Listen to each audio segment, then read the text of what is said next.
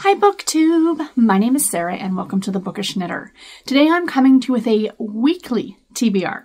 So I asked in one of my videos last week if you guys wanted to see a July TBR, and I did put a July TBR together. I've got backlist books on there, I've got books to read for NetGalley, I have new releases that I just bought, kind of a whole mess of stuff. There's a lot of books on there, but what I decided to do, instead of doing like the entire month, was like week to week. I do enjoy doing these weekly TBRs, so I thought this would be a lot more fun. So yeah, quick little update while I'm sitting down here with you guys. I am officially done work. I was as of Friday. That's why there was no videos last week. I was just trying to get things wrapped up, and it was month end and you know, all the things. I've talked about this all before, but now I'm off on, as I'm calling it, my summer break. So I may have been a little overzealous. No surprise to anyone watching this channel. In terms of my weekly TBR. So this is the summer of category romance. All of these books are category romance, Harlequin books essentially, and they're relatively short, relatively easy to get through. I've put 7 on the list. A book a day. I'm actually kind of going for a book a day in July. Let's see if I can do it. Chances are it's probably not going to happen, but you never know. Stranger things have happened, my friends. So I'm going to go through the books here and kind of tell you where they fell on my master list of my July TBR. Because I just randomly, like, I put all these books on a spinning wheel and I just spun the wheel, like, to get the 7 books. And that's what I'm going to do next week and the week after. If you want me to actually do that as I'm doing this, that might be kind of fun too. So do let me know, you know, how you guys want to see that. You know, I can do a screen record from my laptop, or I can just sit down here and talk about the books. Yeah. So anyway, let's get into the first one. This is one of, I'm calling these the backlist part, where I picked 5 books that I have backlist on digital format, like either my Kindle, my Kobo, or from the Harlequin website, or, and then 5 physical backlist books. And the 5 physical backlist books are all books for the, not all of them. Some of them are for, I think a couple of the digital ones as well, are for the Retro Romance Readathon that I'm co-hosting with my good friend Storm. Link to Storm's channel in the description box below. So yeah, so that's coming. It's actually like mid-July, but I'm going to be reading retro romance all month, and I encourage you to do the same. So for the first book, this is not a retro book. This one came out, it's fairly recent. Trained to Defend by Christy Barrett. I will pop a cover of it up here. This is the first book in the Canine Mountain Guardian series, and I have this one on my Kindle. It's one I bought a while ago. We should get to it. I do not know necessarily what all these books are about. I will list them all below for you guys in case you want to go check it out for yourself. These canine books are generally, I mean, it's a suspense book, so it's a romantic suspense. It's love-inspired, meaning that it is a faith-based suspense novel, and they typically involve dog handlers. This is the first in the series.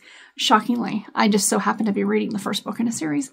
The next book that I have is another backlist book, and this one I have on my Harlequin app, and this is Miami Marriage Pact by Nadine Gonzalez. This is a desire book. It's one of the last desire books I think that came out.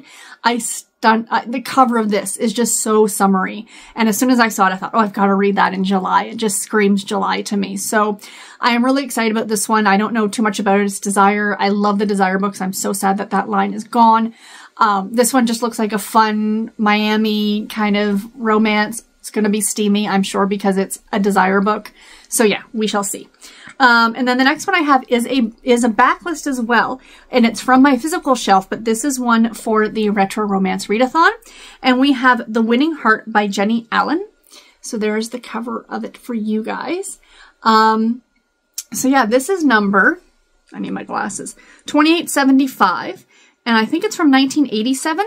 So we are considering retro anything that is prior to 2004. So it's a 20-year span. And this one, I just opened it and I'm so glad I did this. I left the little notes in here from my friend Sonia. So she sent this one to me. And what does the note say? Watch out for those teachers. And could her hat, scarf, glove combo be any more precious? And it's true. So the prompts for the Retro Romance Readathon are seasons. So this one, scarf, hat, I mean, you see, I think it might be Christmassy with the wreath there, but not too sure. This is definitely a winter read. I'm not necessarily going to get all 4 seasons in, but I'm definitely kind of going with the seasonal thing here on the covers. So yeah, this one sounds good. Let me read the back for you guys. Burke Gerard dominated everything and everyone on his Colorado ranch. He expected to dominate the young city school teacher who, because of an accident, spent 2 snowbound weeks in his wild territory. Suzanne, however, was strong-willed too. At first, she detested this powerful, primitive man whose love seemed like lust. More like lust. I really need to put my glasses on. Moat. Because that would make more sense. She scorned him and battled him, and then she came to understand him and his kind of love and yearn for it. But she wasn't the only one who wanted him. Tiffany? Honestly, Tiffany. The girl next door. One of my good friends here on BookTube is named Tiffany. Hi, Tiffany. She's the beach bookworm. I'll leave a link to her below. That's why I'm laughing. The girl next door, once engaged to Burke, was determined to have a second chance. So it's kind of a love triangle, but not, because you know how it's going to end. But still looks good. This one is not terribly long at all. This is going to be a lot of fun. Next up, so that's it for like the backlist stuff. Again, I spun a random wheel, so I might get some backlist, I might not. I might get some new releases, I might not. It depends on what comes up week to week on the wheel. Excuse me, I've got the hiccups. The next one I have here is, I believe, I'm almost certain, this is a NetGalley new release. This doesn't actually come out till August. This is an August the 1st release. I think it actually comes out the last Tuesday in July, but it's considered an August book. And we have Her Summer with the Brooding Vet by Scarlett Wilson. This is a medical romance. I don't know at all what it's about, other than the fact that it's about a veterinarian, and that's what they mean by vet. So yeah, I am really excited about this one. I have a lot of books. All the books that I'm getting now from NetGalley are Harlequins. That's all I'm requesting are the category romance books.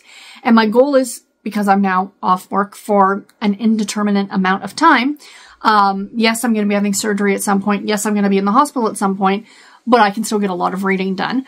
I am going to try and read them the month ahead for you guys, so you know if they're going to be any good or not. So I got George at the door, and he's trying to sneak his little way in. Excuse me, I will be right back. As soon as I open the door, he doesn't want to come in. So, you know, that's a thing. The next one on my list now is also another new release for August. And this is Her Alaskan Family by Heidi McCannon.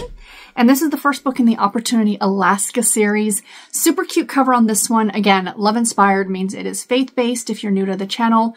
So yeah, I enjoyed these ones. I think they're a lot of fun. This one seems super sweet. Looks very summery. I think it's going to be great. And the last one, I am almost certain that this is also a new release coming out in August. And we have How the Wallflower Wins a Duke by Lucy Morris. This is a historical romance. It is, of course, a Regency historical, a duke, yet another duke. There are thousands of them, but this one looks super cute. I really like the cover on it. And yeah, I'm very much looking forward to this one. And the final book in this crazy week of reading that I'm hoping to get to, I have another medical romance. Again, it just so happened to come up with a second medical romance. I was going to respin so I didn't get the same line twice in a week, but I thought the wheel has made its decision.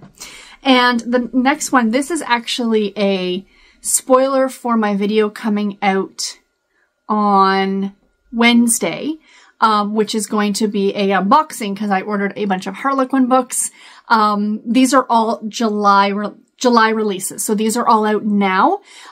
You can get them on Amazon or whatever. And so I picked one from each line. Oh, breaking my tablet. I will talk about that in that video so you guys will get more information. But we have Winning Over the Off-Limits Doctor by Andy Clayton. How gorgeous that cover is. This is a large print. So that's something.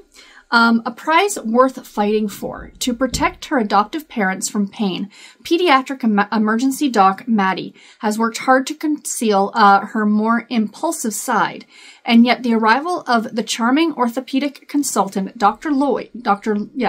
Dr. Lloyd, sees her throwing caution to the wind. Lloyd clearly feels the same instant attraction, but the shadows of past trauma haunting his eyes have put him firmly off limits. Unless Maddie's zest for life can win him over and convince the guarded Lloyd to take one final risk. I don't think it's Lloyd. L-L-W-Y-D.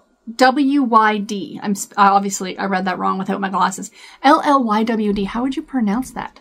I want to say lewd, but that's not it, I don't think.